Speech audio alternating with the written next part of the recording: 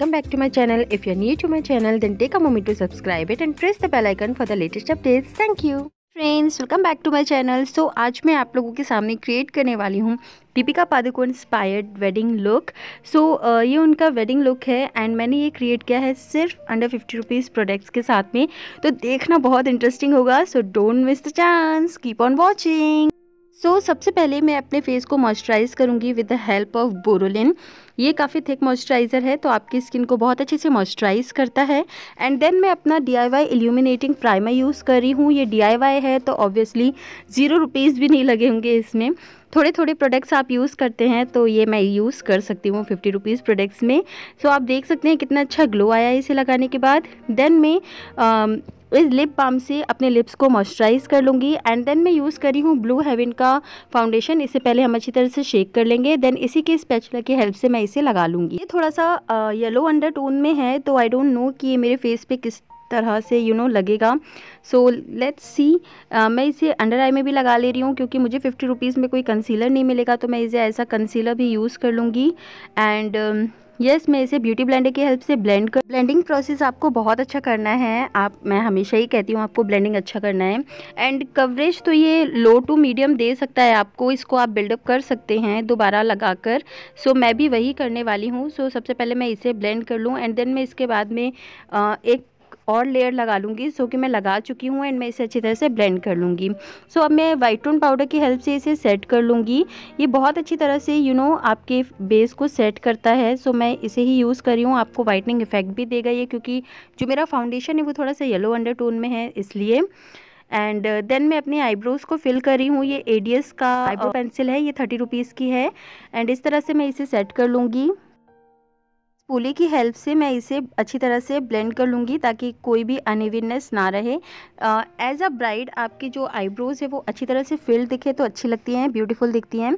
And then मैं same eyebrow pencil को use कर रही हूँ अपना आई शेडो क्रिएट करने के लिए, क्योंकि उनकी आईज़ थोड़ी सी स्मोकी है।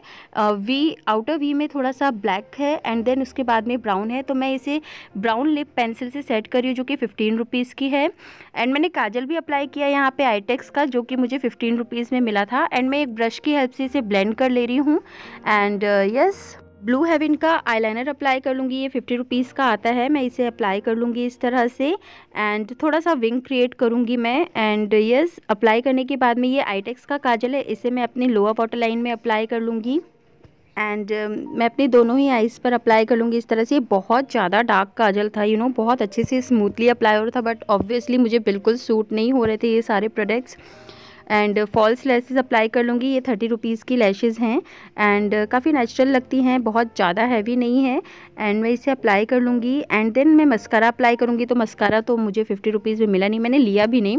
तो मैं काजल में इस तरह से स्पूली को हल्का सा लगाकर एंड इसे एज अ मस्कारा अप्लाई कर लूँगी। हमारी जो लैसेस है कम से कम वो सेट हो जाएंगी। एंड देन मैं अपने पूरे जो भी मैंने बेस अप्लाई किया था, जो सेट किया था, उसे मैं पूरी तरह से डस्ट ऑफ कर दूँगी। एंड यस, नेक्स्ट स्टेप की तरफ मूव ऑन करेंगे। यहाँ पर मैं अपने नोज़ को काउंटर कर रही हूँ। मैंने एडियस का ये जो मेरे पास लिप लाइनर है उसे ही थोड़ा सा फिंगर में लिया है एंड देन मैं डैप डैप करते हुए अपने नोज़ में लगा रही हूँ। तो इससे मेरी नोज़ काफ़ी काउंटर दिख रही है, आप देख सकते हैं, काफ़ी शार्प दिख रही है। ये काउंटरिंग का ही काम कर रहा है। मैं अपने फेस को भी इसी तरह से काउंटर कर लूँगी। एंड यस, मैं ब्लश अप्लाई कर लूँगी। ये एडियस का है, 45 रुपीज़ का ब्लश है ये। एंड इस बहुत ज़्यादा पिगमेंटेड नहीं है, बट यस थोड़ा बहुत है।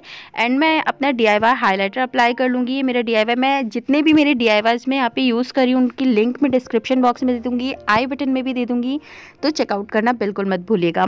इस तरह से अप्लाई कर ले रही हूँ मैं। आप देख सकते हैं कितना अच्छा ग्लो आ रहा है। एंड यस, मैं अच्छी तरह से डैप डैप करते हुए लगाऊंगी। अपने आईब्रोज़ को भी हाईलाइट करूँगी एंड ब्यूटी ब्लेंडर की हेल्प से ब्लेंड कर लूँगी अच्छी तरह से।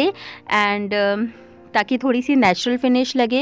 एंड यस, लिपस्टिक के लिए मैं यहाँ पर सेम लिप लाइनर यूज़ कर रही हूँ पहले। एंड देन मैं पहले इसे आउटर लाइन में ड्रॉ करूँगी एंड उसके बाद में मैं इससे ही अपने लिप्स को फिल कर लूँगी।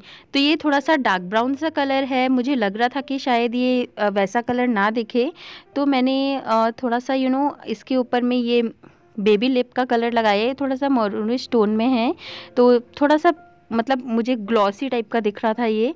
And this is my final look guys, hopefully you enjoy. अगर वीडियो पसंद आए तो इसे लाइक ज़रूर कीजिएगा, फ्रेंड्स के साथ शेयर ज़रूर कीजिएगा, मेरे चैनल को सब्सक्राइब ज़रूर कीजिएगा। Thanks for watching guys, bye bye.